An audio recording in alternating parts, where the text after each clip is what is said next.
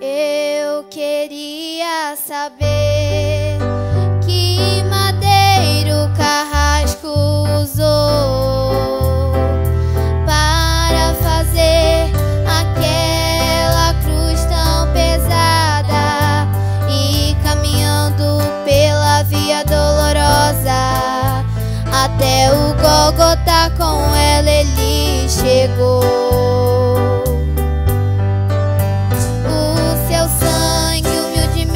Derramou, nem um pouquinho ele reclamou.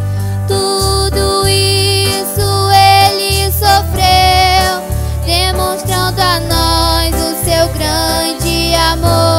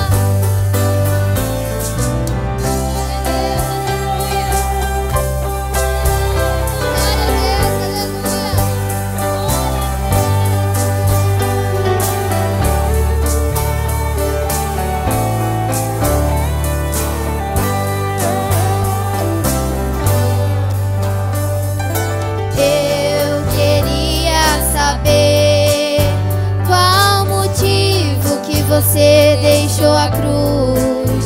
Você não lembra que Jesus, sendo filho de Deus, levou a cruz e ainda que muito sofreu, até o Gólgota, com ela ele chegou.